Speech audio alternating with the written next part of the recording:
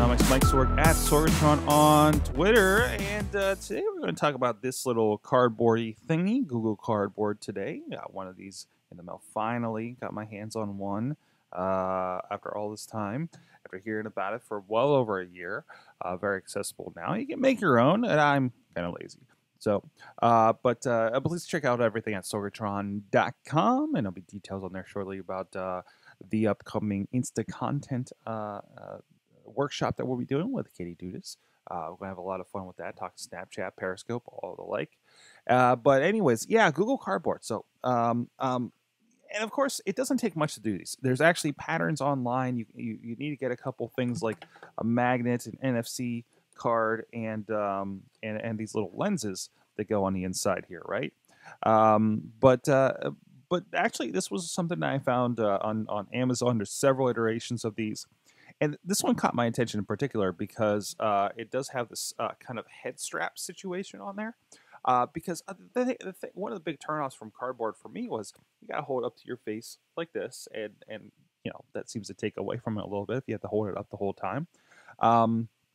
It's very interesting. They have this little magnet mechanism on this version that you pull the magnet down, and that's like your button switch kind of situation. I think there's other versions of these that have an actual button on even the other side of it from what I've seen. But it works pretty simply. You bring up the Cardboard app. I'm using it mostly on an iPhone. I have an Nexus 7, but it's a little too big for this. But it works if you hold it. And there's a little QR code on the side that gives you a profile of, I presume, the dimensions and such of what your cardboard, and that's about it. And it syncs it. It comes out the black VR. This is the black VR. You can look that up on Amazon.com, and you're good to go. And it's just, I mean, it's you can tell this is not going to last forever. It is just cardboard, and your phone goes in there like so, and you're good to go. And that's about it. So I got to play with it a little bit. One thing, I'm using an iPhone 5S, and just kind of sticking it in there doesn't work out the best.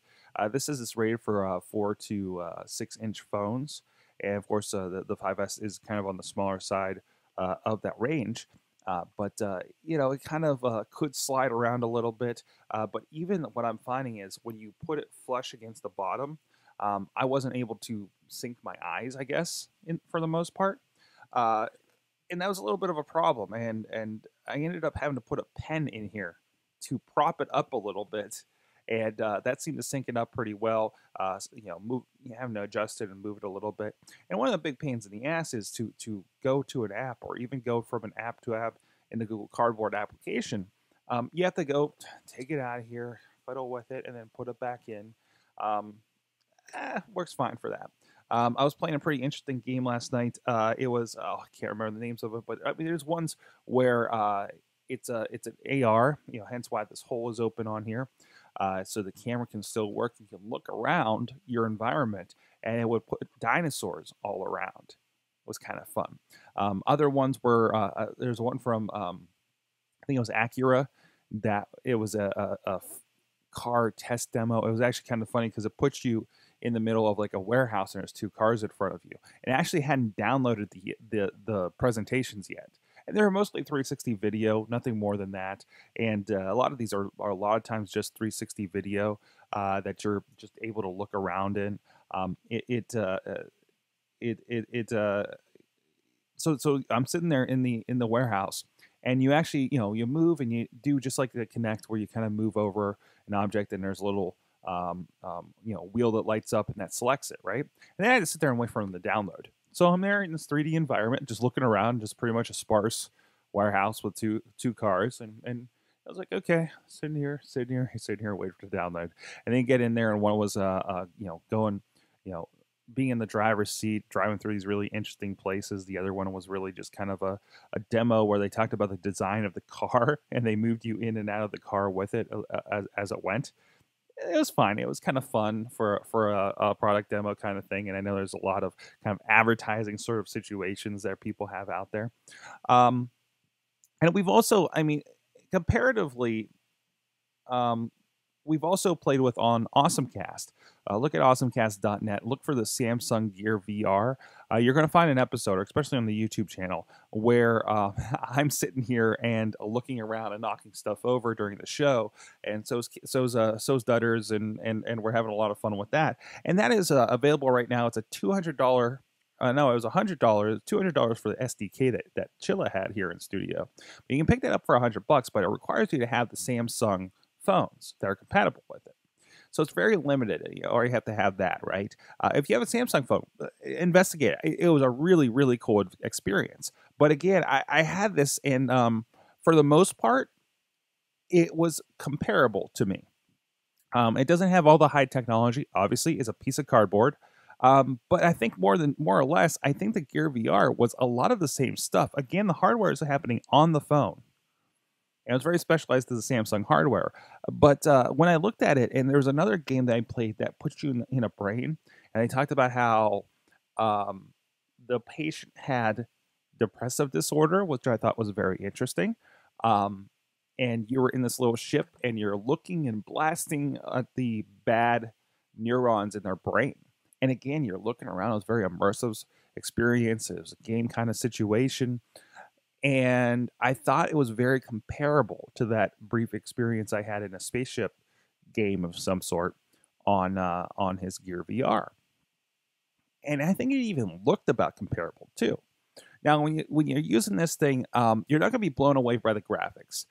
You're going to notice the graphics don't look as good as your Xbox 360. Kind of low resolution, but remember what they're doing is they're taking that resolution of like half of your phone, even my Retina iPhone, and sliding those together, so that resolution is really kind of cut in half, and it's so close, right?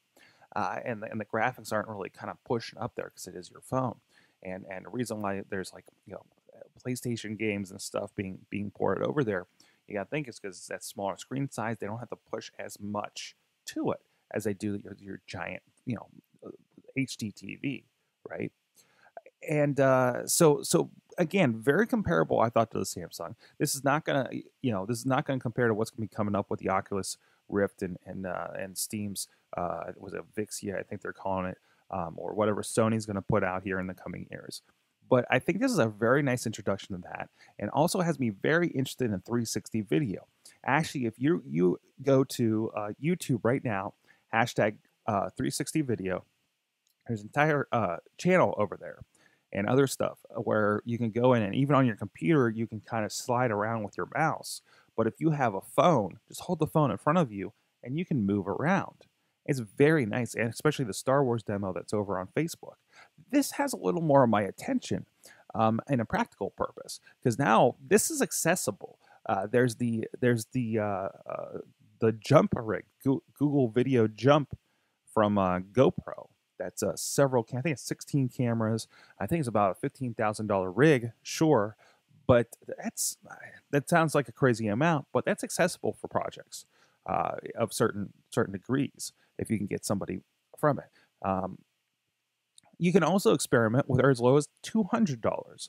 There's a Ricoh Theta, I believe the cam is called, that just look up 360 video on Google and you'll start seeing these things. The Ricoh Theta, again, is a $200 camera that can do that, and really has me kind of itching to start throwing those in some of the situations that I get to work around. And then now you're in front of this craze, and this is something that some people are betting on right now. It's to that point where maybe not the VR portion of it, but the 360 video. And don't be mistaken, like virtual reality with this cardboard thing is not full on virtual reality for the most part. There's a lot more to it for that 3D kind of thing, but it's kind of a misnomer. But 360 video is for real when you talk about the Google Cardboard. And again, this is accessible. There are schools using these because it's so cheap for them to do in comparison to a lot of other things. So they're playing with this. You can pick up a ViewMaster that does the same thing, branded by Mattel, and they have a mechanism of these AR, VR kind of 360 video environments that you can get into with those things. I think they're about $30 if you see them on the shelves. in electronics. For the electronics section, I've actually seen them at Targets and Walmarts. So keep an eye out for those if you want to pick one of those up and you're not so crafty. And even this took a little bit. This came in a thin box, and there were instructions that I had to not mess up and cut in the right place to get this thing going. And it's still not like perfect. I kind of tore that thing off at the top there, but it's kind of neat. It's kind of neat. It's a nice little introduction to it. I recommend anybody with any interest in technology and virtual reality kind of situations, go get one of these for a couple bucks, anywhere from 10 to 20 to 30. Sometimes there's like way nicer ones that are not made of cardboard that you can use, available on Amazon.com.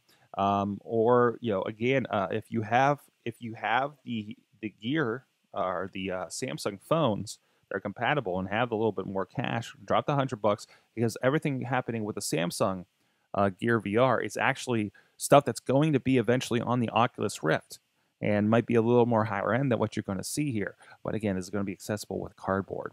Go look up Google Cardboard on the Twitter, find out a little more about it, and I'm sure we're going to be talking about this and so much more on the Awesome Cast in the coming, well, we're going to be taking a break for Christmas, but in the coming months, etc. as we go here.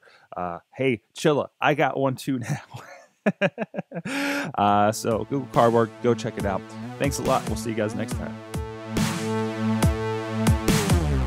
This show is a member of the Sorgatron Media Podcast Network. Find out more at sorgatronmedia.com.